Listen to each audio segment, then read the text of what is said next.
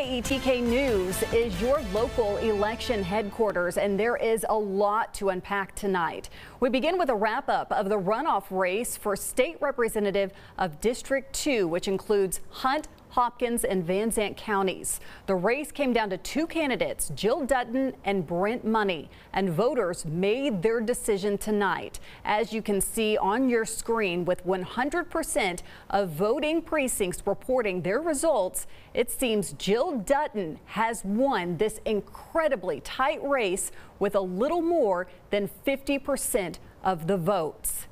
Now, this special election is the result of the Texas House voting to expel State Rep Brian Slayton from office back in May. They made their decision after investigation found he provided alcohol to a minor and then had an inappropriate relationship with a 19-year-old intern. Right now, polling locations are closed. Voters have returned home with a new state representative for our state's capital. KETK's Nolan Hoffman is in Canton. He's been at the watch party for Jill Dutton all evening. He now joins us live with the latest. Nolan, I'm sure they have started to celebrate, and you have a live interview for us.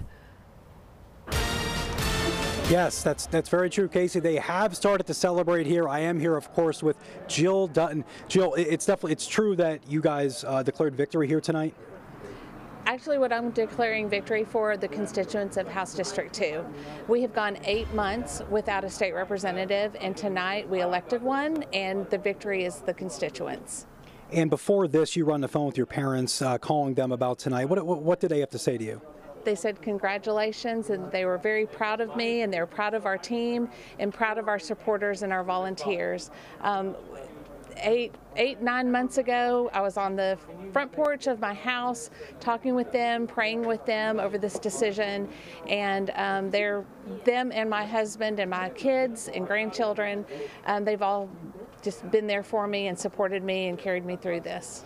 And a lot of people thought you were underdog. Just talk a little bit about that and what propelled you to win tonight unofficially, but just talk a little bit about that. Well, I think we definitely had a lot of ground to make up. I had name ID to overcome. So I was known in Van Zandt County, but not in the other two counties. And with a lot of help and support from people in those counties that I got to know, I'm just very thankful of how they have just literally embraced me in both Hunt County and Hopkins County. I feel like I'm both of their hometown girls too. So I'm just really proud of the ground that we made up, and we worked really, really hard. We gave it everything we had, and then we gave some more, and we're going to do that again. We still have another month to go. This is not the final. This isn't just the final day. We've got March 5th to look forward to, and so we're going to celebrate tonight and get to work tomorrow. And last question, March 5th, the primary, what needs to happen for you to win that as well?